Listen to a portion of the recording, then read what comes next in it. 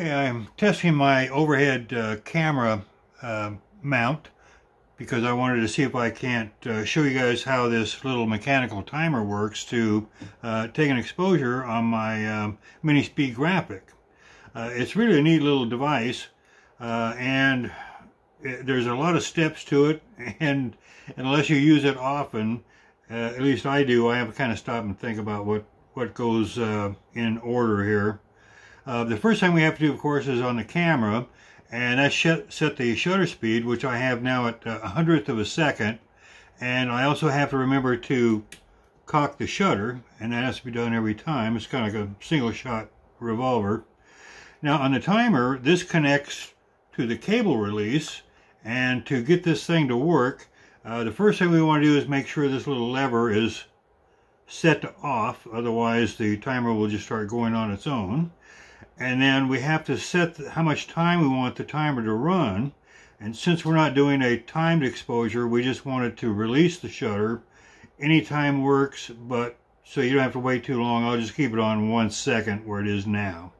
So to get this thing ready to go, the first thing we want to do is to wind it and just give it a good turn.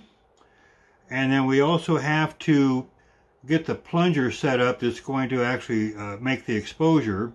And there's a little lever here that you have to make sure is moved over so that you can disengage this top piece.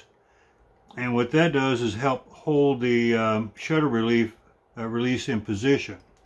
So if I can do this from way over here, and if I look clumsy, that's just because I am.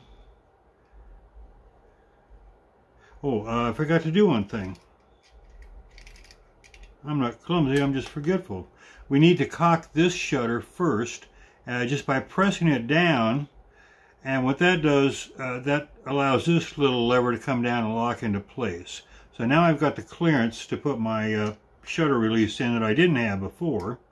So that goes in, and you want this top shoulder to be up here, and the plunger, of course, is going to fit in this little piece.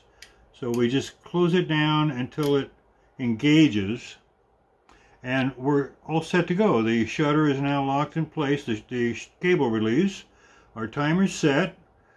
Now normally you can hang this off a string or something so you don't put strain on your cable, so you don't kink it. But for now, since it's kind of resting on the table, we'll go ahead and just use it. So let me turn this lever to start the whole thing. You'll see it running, and you'll hear the shutter.